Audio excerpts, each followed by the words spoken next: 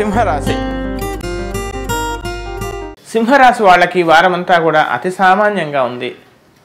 అయితే ఎంత సామాన్యంగా ఉన్నా, ఎన్ని సమస్యలు ఎదురైనా కానీ తామేమిటో నిరూపించుకోవడానికి, తమ వ్యక్తిత్వానికి, తమ సామర్థ్యానికి ఎక్కడా లోటు రానివ్వరు, భంగం కలగనివ్వరు.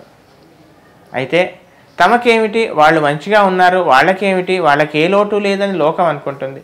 కానీ ఏ సమస్య అయితే మీరు బదనపడుతున్నారో, ఏ సమస్య నుంచి బాధపడుతున్నారో లోకం అర్థం చేసుకోవట్లేదు అనేటువంటి బాధ మీలో ఏర్పడవచ్చు.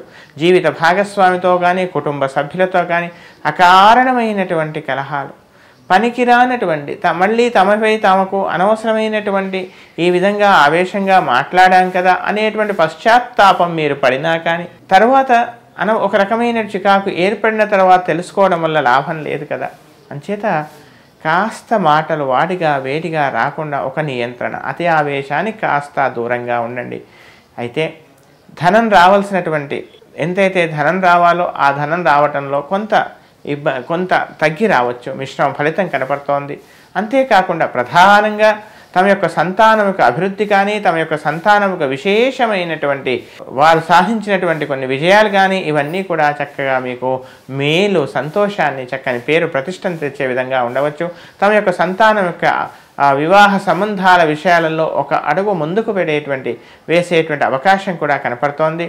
అంతేకాకుండా ప్రధానంగా ప్రయాణాలు చేసే సమయంలో కానీ, లేదా ఏదేని విలువైనటువంటి వస్తువులు పెట్టిన చోటును అతి భద్రతగా దాచడం, అవి దొరక్కపోయేసరికి విశేషమైనటువంటి విపరీతమైనటువంటి కంగారు, ఇలాంటి ఒక అనిశ్చిత వాతావరణం కనపడుతుంది. విద్యార్థులకు కూడా సామాన్యంగా ఉంది, ఎక్కువగా కృషి చేయాలి. మొత్తం మీద ఈ రాశి వాళ్ళకి వారం అంతా కూడా అతి సామాన్యంగా ఉంది. విశేష ఫలితాల కొరకు శనేశ్వర ధ్యానాన్ని, సూర్యాష్టకాన్ని మానకండి. దానితో పాటుగా అంగారక స్తోత్రాన్ని కూడా ఖచ్చితంగా చేయండి. ఉసిరి చెట్టుకు నీళ్లు పోయండి, పొంచండి, పోషించండి, విశేష ఫలాలు పొందండి.